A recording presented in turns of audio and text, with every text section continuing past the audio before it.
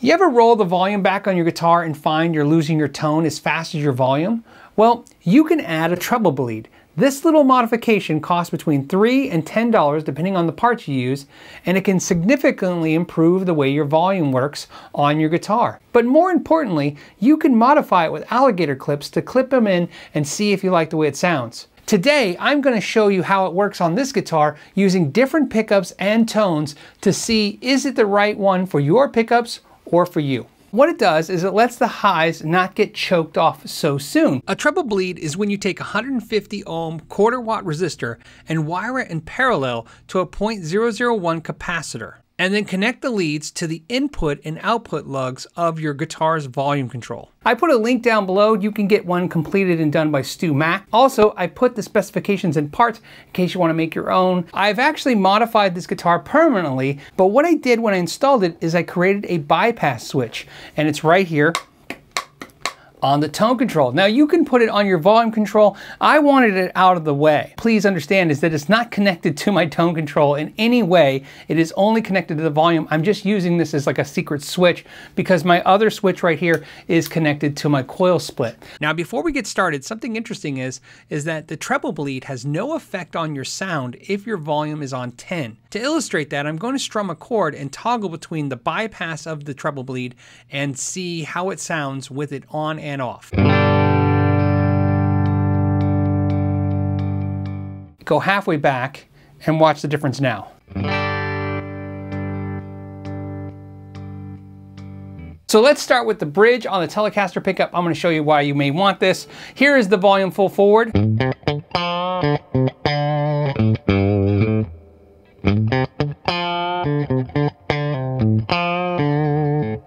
Okay, let's turn that volume knob about, not quite halfway, about 40% back.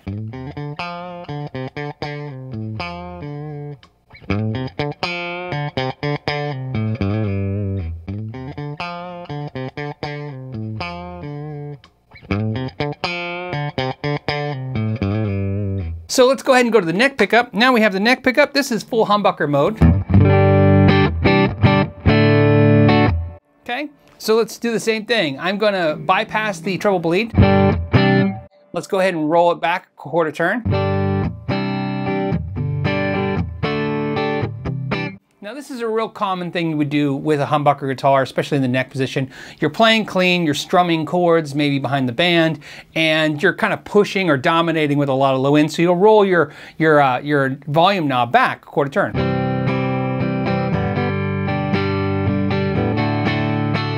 And I'm quarter turn back right now. What happens when I engage the treble bleed?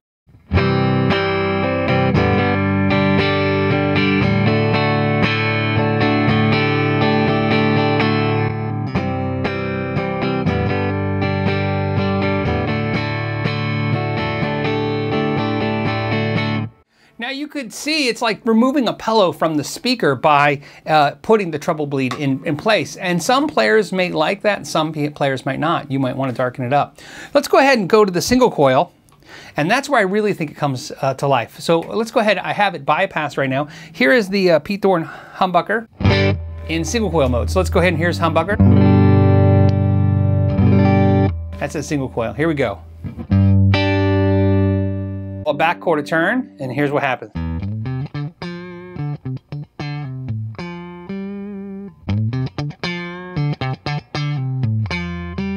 And again, you find all your snaps are back. And you feel like, I feel like everything is articulated. So here you go, here's the chord. Bypass that treble bleed. In some cases, you might think it's boosting the signal. Please understand that this is a passive system, which means it cannot boost. It can only subtract. Everything is a subtractive. So the treble bleed is not subtracting anything. What's happening is the high frequencies are being not removed, but unable to pass through. And that's why sometimes this is called a high pass modification, because it's letting the highs pass through. Let's go ahead and go to some dirty sounds, some overdrive. Here we go. We're going to go to the drive channel on the amp. And what I want to do is swap the Telecaster pickup for a humbucker pickup. Here's a humbucker in the bridge. And again, I'm going to show you what's going to happen with the tone difference with the treble bleed bypass.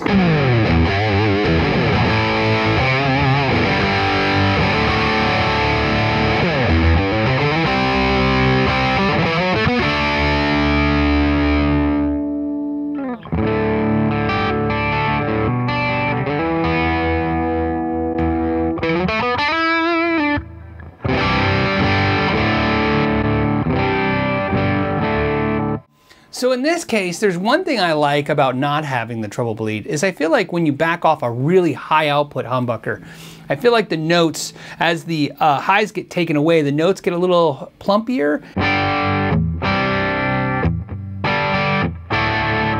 Without the treble bleed. So you can see where if you didn't have a treble bleed on the circuit, it would be great because it would clean up a lot easier. On a high output pickup. Let's go ahead and try single coils. Now what I have next for you is a set of Fender single coil pickups. Nothing spectacular. Okay.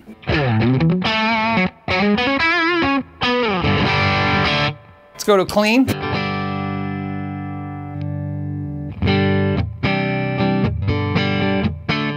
I'm going to go ahead and bypass the treble bleed. This would be like stock. So if you have a Stratocaster at home and you're wondering how this will affect your Stratocaster, here's how it would work. Here's your volume full forward. Run that a quarter turn back.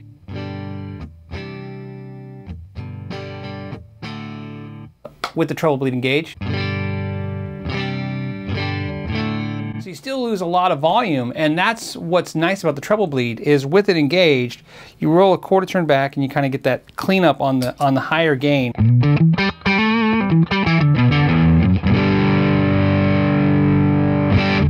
So here's your neck pickup full gain.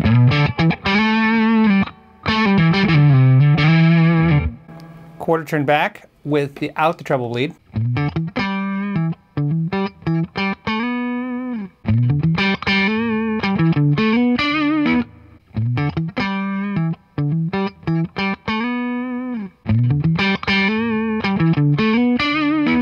Now, one last thing, because I want to show you pretty much everything that we can show you with this. I'm going to show you an active pickup. So here we have an EMG 81, and so if you have active pickups, do you still use a treble bleed? Yeah, let's go ahead and put a bridge pickup on.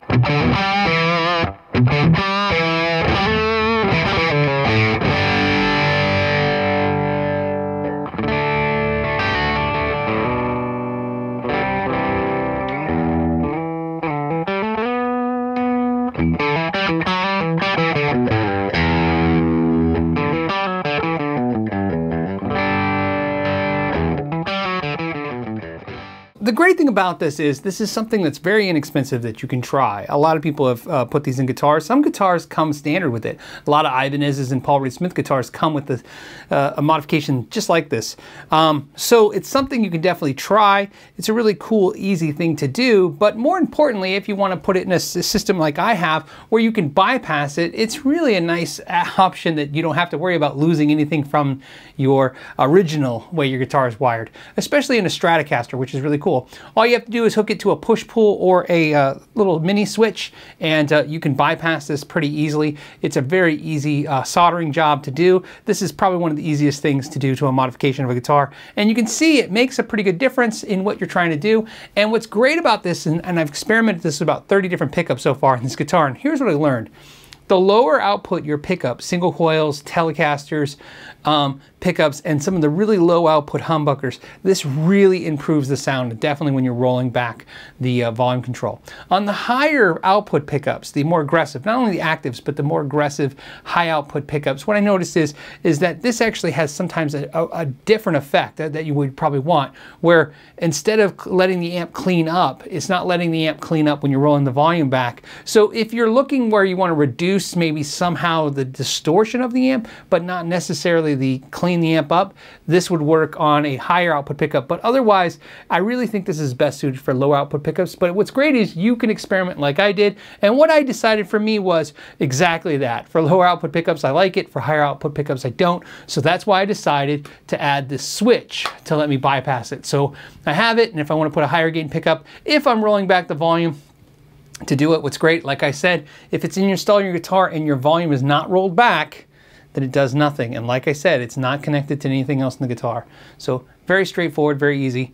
As always, guys, I hope you enjoyed this video. If you did, please give it a thumbs up and maybe subscribe if you're new. Keep in mind that there are still 47 more of these videos to go, and I would love to hear what kind of pickups, what kind of things you would like to see me do, because one of the great things about this is every single thing I'm doing is doing with the same guitar and the same basic rig, so that over time you can hear how this differentiates without the main thing changing, which is the guitar. So, as always, thank you so much for your time. And until next time, know your gear.